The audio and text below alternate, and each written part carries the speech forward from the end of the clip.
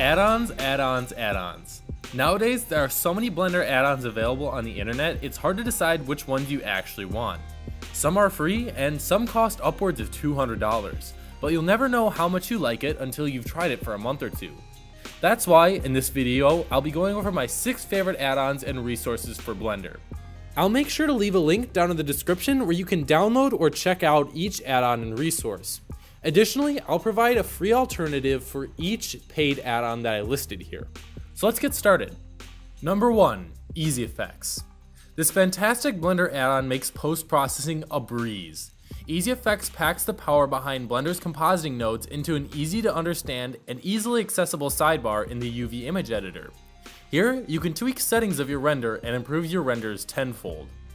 Some pros of this add-on is that it makes compositing a lot quicker and easier than it would traditionally be. Additionally, it's always available in your render window, and it's built for beginners.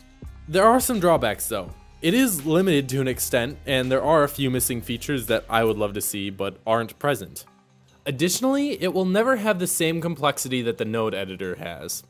Number 2, Real Camera. Are you a photography fanatic? Wish you could use real-life camera settings in your Blender project? Well, now you can. Real Camera allows you to adjust Blender's camera settings as if they were your trusty DSLR. Aperture, shutter speed, and ISO. It can all be tweaked to your liking. Even better, it automatically adjusts the physical settings of the render, such as motion blur and depth of field. I absolutely love this add-on because outside of my CG stuff, I am a huge photographer, and being able to view these 3D projects with real-life camera settings is really great, and it helps me a lot to process the images mentally. So some pros about this: it's great for photographers like myself, and it's very easy to use. It's all available in the camera tab. One of the cons though is that it does kind of take away from some of the artistic effects you could add to a render in other circumstances, such as a very purposefully shallow, physically inaccurate depth of field, or very high motion blur. Number 3, Sheepit Render Farm. Sheepit Render Farm isn't necessarily an add-on, but it is a fantastic resource. Rendering is a pain, and rendering farms are expensive, except for this one. Sheepit Render Farm is a free distributed render farm for Blender that allows anyone to render their projects for free by using credits. Credits are earned from rendering others' projects when your computer isn't active. So some pros about this: it allows you to quickly render just about any project you want with ease, significantly faster than if you just rendered it on your own computer. And there's also a fantastic community surrounding it. There are so many great people that revolve around Sheepit, and they're all wonderful people.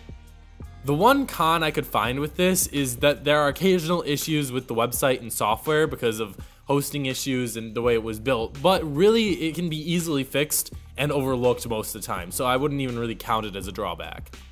Okay, so now let's take a look at some of these paid add-ons. These add-ons are add-ons that I use on a very regular basis, so let's go ahead and hop right in. Number 1, AE to Blend. 3D camera tracking is a pain. Even in the most up-to-date versions of Blender, it's hard to get a solid track with ease. Wouldn't it be great if you could import a 3D track from the After Effects 3D camera tracker instead? That's exactly what AE to Blend does. It makes 3D camera tracking a breeze because you can copy over your 3D camera track data from After Effects into Blender. So some pros: 3D tracks are easier to execute and look significantly better. And also, data can be directly copied and pasted from After Effects to Blender with ease. You legit just have to click Ctrl-C and Ctrl-V. It's that easy. Some cons of it though: sometimes the track won't copy properly or at all, and you'll have to troubleshoot a little bit, but most of the time it will copy over just fine. Additionally, you do have to use 2 softwares instead of one of which is a paid software, so it may be inaccessible to some. Number 2, Pro Lighting Skies. Using HDRI environment lighting is a great way to promote photorealism in just about every 3D engine out there. Pro Lighting Skies offers a plethora of high quality, easy to access, and easy to modify HDRI skies for Blender. Even better, they're all packed into one neat add-on. So some of the pros here is that it offers a very wide selection of HDRI skies to your project. Rotation, sun strength, and sky strength can all be edited from within the add-on. It's really neat and it's really useful. One of the cons though is that it is very expensive. The light pack, which is the pack with the least amount of HDRIs in it, still costs $100, and the ultimate pack costs $200. Additionally, some of the HDRIs are somewhat lacking in quality. Fortunately, you won't really notice it too much, but it is there, and it is something that could impact your render.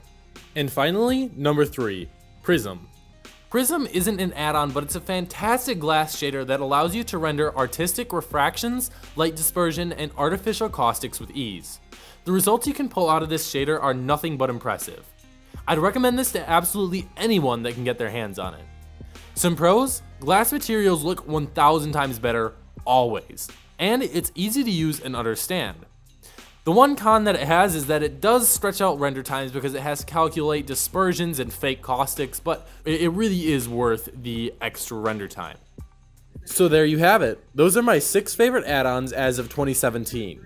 Again, if you guys would like to download or check out any of these add-ons, there will be a link down in the description, and for all the paid add-ons, there will be a free alternative listed.